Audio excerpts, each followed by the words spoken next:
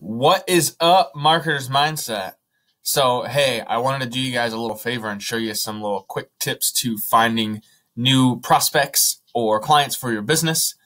So you'll see here, I am on Zillow.com. So let's say you want to go after someone in the real estate industry. Most of those guys are paying Zillow or Realtor or any of these kind of places a ton of money every month for advertising.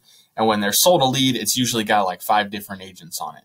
So something you can do, go over here, go up to the agent finder, and then you'll have an option of, if you look, you can search agents, managers, home inspectors, other pros, real estate, all these different industries, right? So all of these guys could be prospects for your business.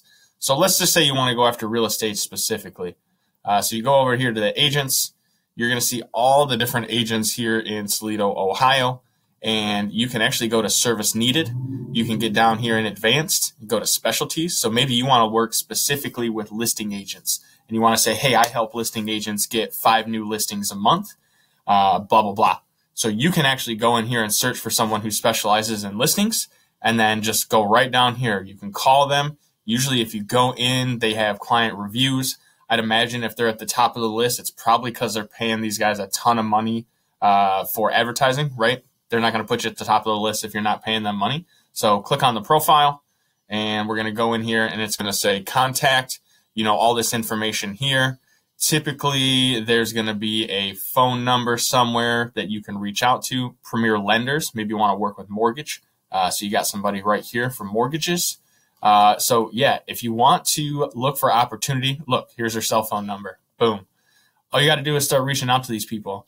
I know it's a little scary at first, but the biggest thing is make some calls, stumble through some sales pitches, look like an idiot on a couple. But if you keep trying, keep at it, eventually you're going to get yourself a meeting, and then you're going to go through a couple of meetings, and then you're going to close a deal. And that's going to be the greatest feeling in the world. So, hey, I really hope this helps you guys. If you need anything, have questions, reach out to any of us in the group. We're happy to help. Appreciate you. Take care.